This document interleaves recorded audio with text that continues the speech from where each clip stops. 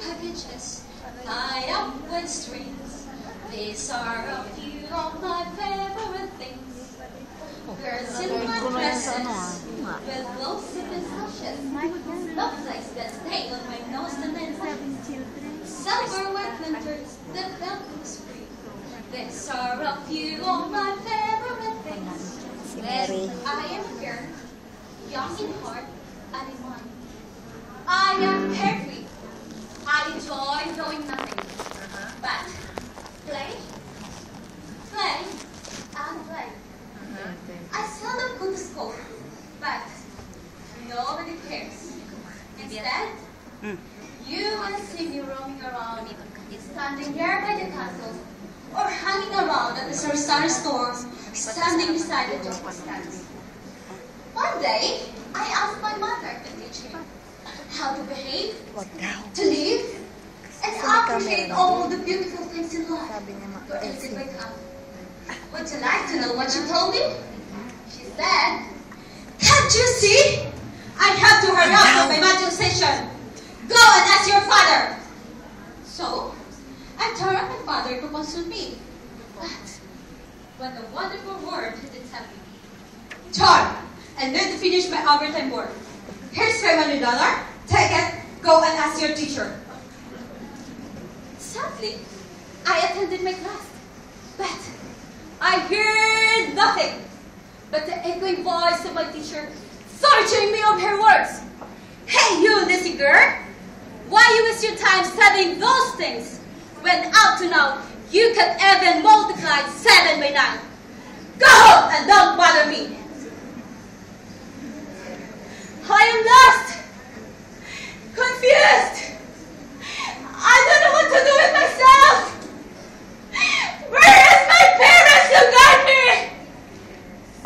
My teachers who give me inspiration? My friends will not learn. I am lazy and irresponsible. Yes, yes, I admit it.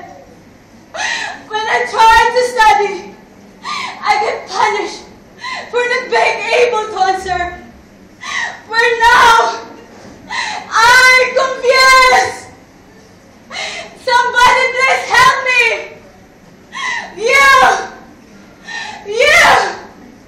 You say that the world is beautiful.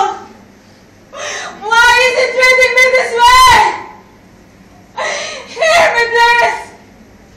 Help me, please. Help me. I am lost.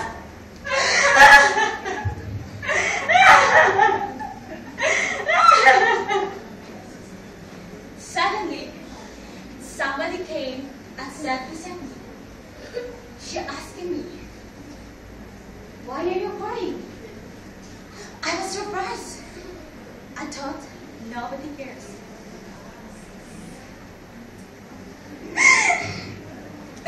Nobody cares of me. I am confused.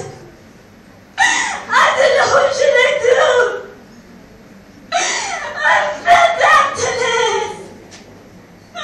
I don't know. She called me back. She said, "Jesus is in me, and Jesus is in you. Jesus is in us, for He loves us." When I heard that, I felt something that gave me strength. And I asked her, "What should I do?"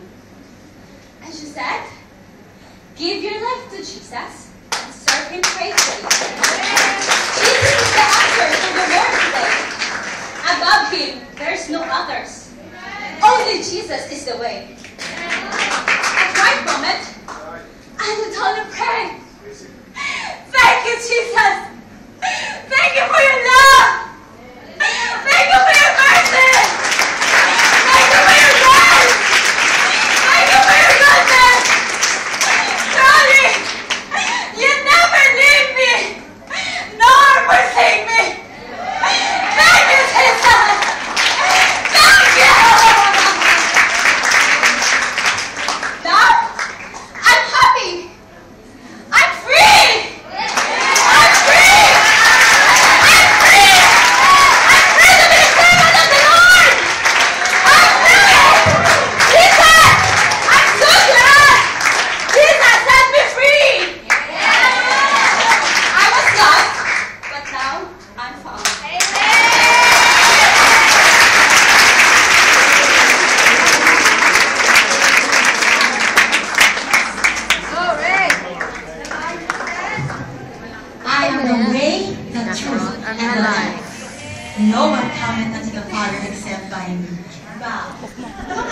DWF